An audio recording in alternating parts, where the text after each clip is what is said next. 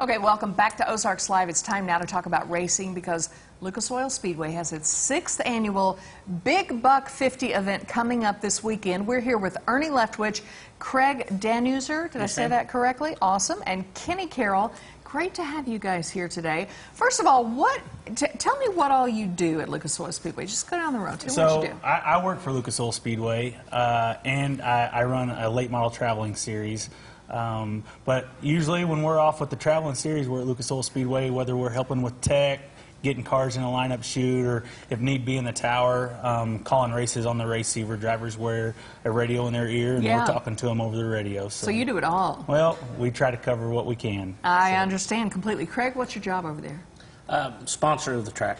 We're sponsor of this race, the Big Buck 50. Of course. Okay, I want to learn more about that in a second. And Kenny, tell me about what you're up to. I got a race car that I put in the Big Buck 50 every year, and I have a really good time with it. I enjoy kind of promoting it on Facebook and amongst all my friends, and it's just been kind of a side item. Okay, good stuff. So tell me what the Big Buck 50 is all about and how you got involved.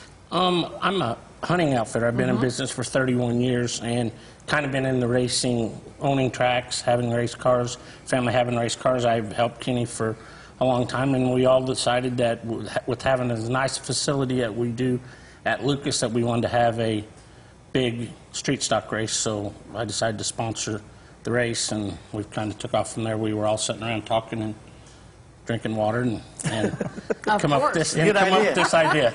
And just came up with the idea. Yes. But I guess everybody, I mean, I can see where your brand would certainly mix with people who like the racing, because it's all kind of about outdoorsy, sportsmanship, things like that, which has really got to be fun for you. Yes. Yeah, the gentleman, Timmy Brown, that won it like 3 years ago, then he come to the hunt, so he won a free spot in the deer hunt. And then he took 9th in the deer hunt, and he won another $2,500 and another free hunt back. So he turned his winning the deer hunt that year into going on $13,000 and still has another hunt next year. Man, so he's turned all his hobbies into money-making. Yes. Wow. So far. We all do. That's amazing. All right, so what is this race going to look like this weekend?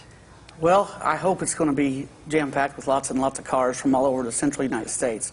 From what I've seen, I think that's what it's going to be. I've talked to lots of people from Colorado, Indiana, we've talked about it, and some Texas stuff I know is on its way already. So it's really, since Ernie kind of helps run it, it's ran like the late models, so it's a lot more professional and quick and to the moment that a lot of the street stock guys aren't used to, and it just makes everybody feel like they're showing off for once, and it's a really enjoyable thing.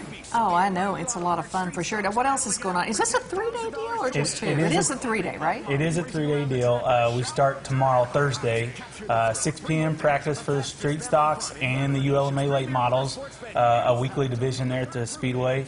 Practice will start at 6. We'll go till 9 o'clock. Time trials for the street stocks will start at 9, and we'd say it'd be over by 10. And then we've got a live band down there in our tech area that'll be in a tech barn for the first time. And it'll start till 10 and play till 1 a.m. And then turn around Friday and Saturday. Gates open at 4. Races will start at 7:05. So everything you just talked about, all the